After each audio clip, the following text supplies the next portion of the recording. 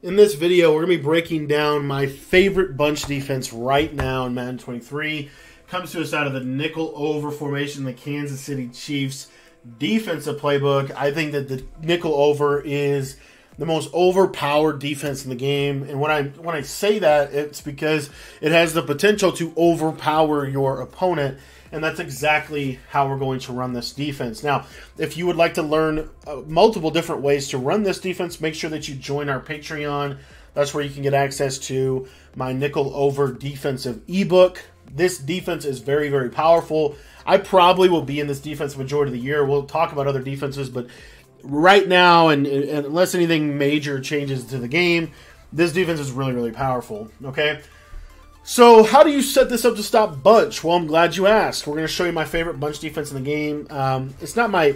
I have some other stuff in the Patreon that's a little glitchier, but this is kind of the foundation of this. And we're going to need corner strike.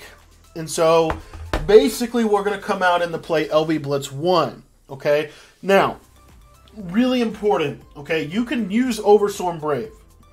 I like LB Blitz 1 better. It's better against the run. It's better from a personnel perspective of who's going to guard who. Okay? I think it's got significantly better alignment, and it's better natural coverage. Okay? So LB Blitz 1 is what we're going to use, and the defense is basically this. Pinch your defense. Blitz your linebackers. Crash your defensive line inside. Now, this play art is a little glitched, but that's what it looks like right there. Okay? That's what you want. Now, we're going to user this safety over the guard right here. And what I like to do is I'm holding left trigger at the snap of the ball. And what's going to happen is if they run, I'm going to shoot through just like this. And if they pass, I've got some other options. So again, we're here. We're holding left trigger. They run the ball. The defense itself should stop the run. Okay? You don't have to worry too much about the run with this defense because you have so many people in the box. Okay? Now, the one thing you've got to worry about is if the running back goes on a route, he's your job. So if they run a wheel, I got to get out here and go guard the wheel. That's why we want to stand over the guard, because it allows us to guard the quick throw wheel significantly better than we could prior. Okay? Now, what if the running back goes on an end? Well, I'm going to loop back to the end route, as you see right there. Okay? But by holding left trigger at the snap of the ball, it's going to really mess with the offensive line. So I always want my first steps to be down. And if the running back does block, you're going to see we're still going to get pressure, as you can see right there. So the blitz, excuse me, the pressure is coming in really, really fast. Now, the last little piece of this is we are going to manually back off the receiver that is guarding, or the corner that's guarding the slot receiver, and we're going to shade our coverage outside. What this does is two things. So the first thing is if they do this, you're going to see right here that the C route is not going to be open. He did catch it, but it wasn't open, right? It's not going to be as open on the left side. Now, another thing you can do if you want to is you can put this guy on an outside third. Okay, that will stop the C route because you got to think about it. My user is going to go to the flat here. So I'm guarding here, and as you can see, the pressure is there, that third is there. It's very difficult to hit this. One of the things that I like about this setup is that this safety is much closer to the tight end than an Overstorm Brave. So the tight end quick throw to the flat is really not that powerful. You see, I'm able to get out there. I'm able to make a play. Okay? So what do they have? What do they realistically have? You can't throw quick to the running back. You got to throw quick over the middle. Okay? So you got to throw quick over the middle. So what we're going to do is we're going to start and run at the running back, and then at the last second, we're going to peel back to the middle. So if they do this, we're going to go boom, and then we're going right to the tight end. If we see the running back block, we are going to the tight end. Running back blocks, we're going to the tight end. Boom. We're right in the middle of the field. We got to help in the middle because we're shading outside. We're basically a rat in the hole.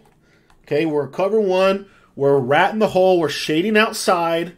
That shade outside is going to stop C routes. It's going to do a decent job at stopping corner routes, and the pressure is going to absolutely scream. Now, again, if you want a little bit of help in stopping that number 2 receiver in the bunch, that slot, go ahead and back this guy off. And what you'll see here, I'm going to go to Pat's curl flat.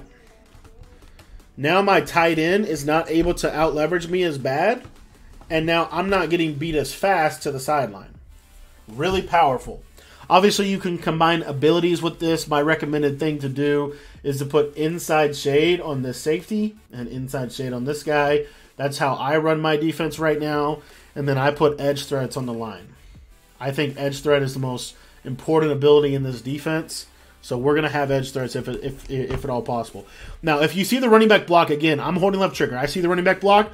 I want to engage and then get in the middle of the field. Okay, I want to engage and then get in the middle of the field.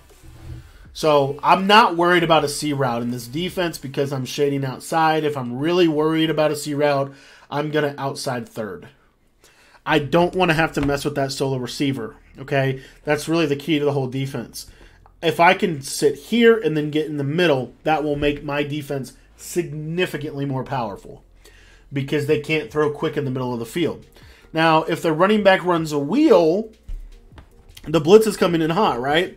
So if the running back goes on a wheel route, now I'm okay to peel back. I'm okay to peel back in that area. I still want to kind of pop over the middle. And when you have inside shade on that tight end, that quick throw is nowhere near as consistent. They can't just quick throw the slant. They can't just quick throw this slant right here. That right there, while it works here, is not always going to work. Now, another little quick pro tip. If you really want to mess with them, if you think they're sending that running back to the flat, one of my favorite things to do is I am going to drop the linebacker that's on the tight end side. We're going to drop him into a hook curl. This right here is super simple, but he's going to sit in the middle for that quick throw, just like that. Okay? So you can kind of adapt this if you want. Another little real glitchy adjustment is to bluff blitz the defensive tackle opposite side of the running back. If they run a quick throw, he's going to drop right into that spot. That's a real dangerous throw this year. Okay? So that is how I run kind of the basic concept, if you will, of my defense. Now, the rest of the stuff, the specifics, the formational adjustments, the coverage schemes, the how to make everything look the same, all that stuff is in our ebook. We teach you a lot of different ways to run nickel over. Nickel over is extremely powerful this year because the blitz is so good, but it's also powerful because you four down lineman rush from nickel over is the best four down lineman rush in the game. That's the main reason why I'm in this defense, in my opinion. So if you want to learn how to run the entire nickel over defense, make sure you join my Patreon.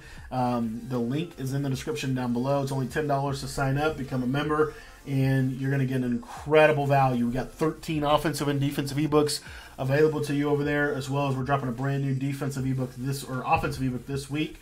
And you can kind of learn something from all of those things and then figure out what formation do you want to run and kind of master that. So thanks for watching the video. If you want to sign up for the Patreon, the link is in the description. So head on down there, and we hope to see you guys at the Patreon page.